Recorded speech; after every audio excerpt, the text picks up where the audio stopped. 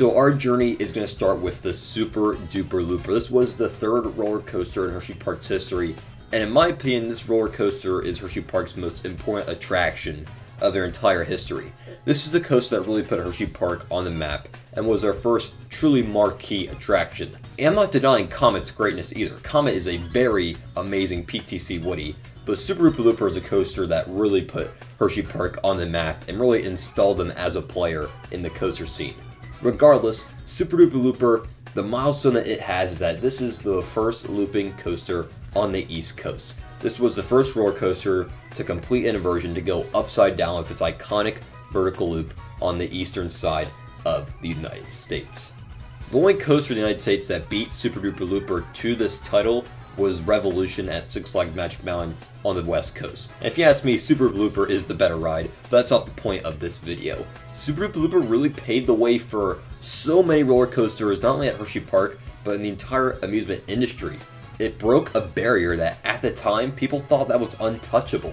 This paved the way for rides such as Great Bear, Stormrunner, and Fahrenheit in Hersheypark's history, so the Super Duper Looper is very significant for being the first looping coaster, not only at Hersheypark, but on the entire East Coast. So next coaster we'll be talking about is a coaster that's pretty looked down upon in Hersheypark's lineup, and that is Sidewinder the Vekoma Boomerang. But it turns out, Sidewinder actually has a couple of cool facts going for it, and that is the fact that this was the first Vekoma Boomerang to actually have official Vekoma trains on them.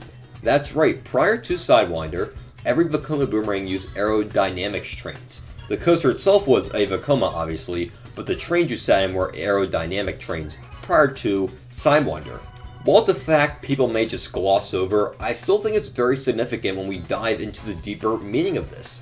While in the present day we're all sick of Vekoma Boomerangs, at the time this was big for Vekoma, as they were establishing themselves as a player in the industry, one of the major manufacturers at the time. And the fact that their own trains now, but they could build more of these things and evolve as a manufacturer to what they are today with their amazing coaster models, whether it's a launch coaster or all the crazy stuff you have over in Europe. Vekoma has really evolved, and I think Sidewinder, with Vekoma installing their very own trains, is a huge milestone for them, as it paved the way for their future roller coaster models. Next up is Wildcat, and again, this is one that is pretty well known, but for those that are unaware, Wildcat was the first coaster ever built by Great Coasters International, better known as GCI. I think the importance of this kind of writes itself. It was the manufacturer's first ever roller coaster. There's really not much more that needs to be said here. Next up, we have the Great Bear, and there's really not too much to note about Great Bear, but I did find one stat that I thought that was pretty cool and appealing, so I'll share it with you. Great Bear was actually the first inverted looping coaster in Pennsylvania. The reason why I think this is very cool is because if we look at the Super Duper Looper, that was the first ever traditional looping coaster, not only in Pennsylvania, but the entire East Coast. And then with the Great Bear, they had the first inverted loop in Pennsylvania. So to hold both of those titles, I feel like is a very, not only underrated, but very fascinating statistic in the entire grand scheme of things. I'm surprised Hersheypark does not market this more. The fact that they have the first traditional looping coaster and the first inverted looping coaster. I don't know, to me that sounds really cool. Let me know what you guys see in the comments down below. Am I just being a roller coaster geek, or is that a cool statistic? You guys tell me. Next up, we have my all-time favorite roller coaster at Hersheypark, Lightning Racer. This coaster is my favorite for so many reasons. I already talked about why. The link will be in the upper right-hand corner if you want to hear more about it. But one of the reasons why I love Lightning Racer so much is this was the first modern dueling and racing coaster with unique layouts. Dueling coasters were already a thing long before Lightning Racer's time. You have coasters such as Racer at Kennywood, or Racer at Kings Island, or Racer 75 at Kings Dominion. Very unique names, by the way, I might want to add. But Lightning Racer, these were two unique coasters, Thunder and Lightning respectively, that were put together to make one epic dueling coaster. Prior to Lightning Racer, the only kind of racing coasters that we knew of in the roller coaster industry were coasters like Racer, that had two tracks that were practically identical, but just mirrored. Lightning Racer was the first of its kind to have two separate wooden roller coasters that came together to provide one epic, thrilling experience. Next coaster we'll be referring to is Stormrunner Vertical Horsepower, a coaster I miss very dearly and I hope to get on again very soon.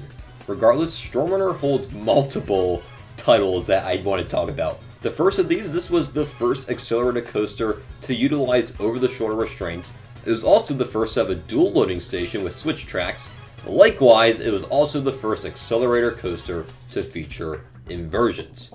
Lastly, this was the first coaster of its kind on the East Coast. Prior to Stormrunner, there was another Intamin accelerator built, actually called Accelerator, at Knott's Berry Farm. But Stormrunner was the first one we saw at the East Coast, obviously at Hersheypark. As I just mentioned, it was also the first to have over-the-shoulder restraints, and while I think we all wish Stormrunner had lap bars, I guess it's still worth noting that it was the first to have OTS restraints. And lastly, it was the first to have a dual loading station with switch tracks. I think this is the most coolest out of all of them, just because in the industry, this is now something we see all the time. It helps capacity so much. So see Hersheypark introduce the dual loading station on an accelerator coaster, I think it's very cool and very significant to the industry overall. And before we leave Stormrunner, I also do want to mention this is the only roller coaster in the world to feature a flying snake dive. This is an inversion that actually inverts you twice. It is a very rare and super cool inversion. Also has a really cool name, Flying Snake Dive. But the fact that Stormrunner is the only roller coaster in the world that has one, and this coaster was built back in 2004, so 17 years later, to still be the only roller coaster to feature one is very cool and significant as well. Similarly to Stormrunner, Fahrenheit also has a very unique element as well. This was the first roller coaster in the United States to ever use a Norwegian loop.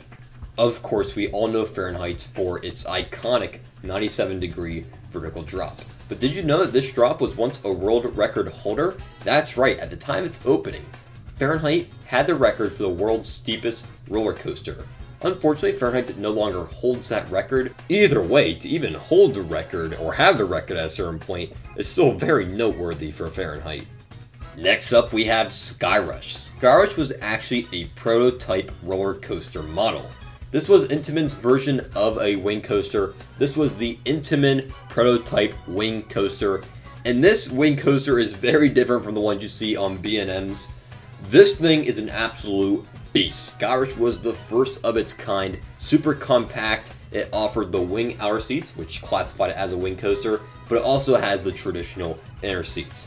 I still can't believe Intamin managed to build this thing right next to Comet and over the pond. It still blows my mind to this day. I have no idea how Intamin did it, but I'm so happy that we have it. Part of the reason that Skyrush is always down, always seems to have downtime, is because it's a prototype. Prototypes are notorious for always having various issues because it's the first of their kind. Issues are always bound to happen on your first go around at something. So if you know why Skyrush is always down, there's a little fun fact for you. But regardless, Skyrush, the first ever Intamin wing coaster. And to conclude this list, we have 3 more rides that were actually world's first. Laugh Track was the first indoor spinning glow coaster in the United States. Breaker's Edge, which I refuse to count as a roller coaster, it is a water ride, not a roller coaster, Hersheypark. Regardless, Breaker's Edge was the first hydromagnetic water coaster to feature flying saucer turns. Now, for me personally, I'm not very technical with the water ride side of things, so if you guys know what flying saucer turns are, please tell me in the comments down below. I would love to learn more about water rides. And lastly, we have the Hershey's Triple Tower, which was the world's first Choose Your Thrill drop tower.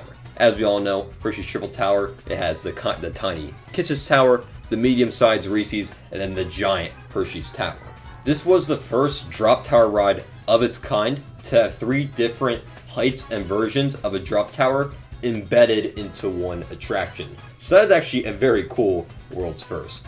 Regardless, at the end of the day, for me personally, it is so cool to see how many unique world's first or record-breaking attractions Hersheypark have built in their history. It's very fascinating and honestly very cool to see how many times they have done this. Most parks only hold and say they've done these types of things maybe once or twice, but for Hershey it is a handful. Which one of these records or world's first was your personal favorite? I would love to hear what you guys have to say in the comments down below. Regardless, if you enjoyed this video, I would appreciate a like, and if you are new here, please do consider subscribing. I make all sorts of videos on Hersheypark. If you love Hershey, Pennsylvania, Hersheypark, Hershey's Chocolate World, all the above, this is the place for you. It takes 2 seconds. You can always change your mind later. But with all that out of the way, from the sweetest chill on earth to the sweetest viewers on earth, I bid you all farewell. Have a sweet rest of your day, guys, and I will see you soon from the Hershey Addict. Peace.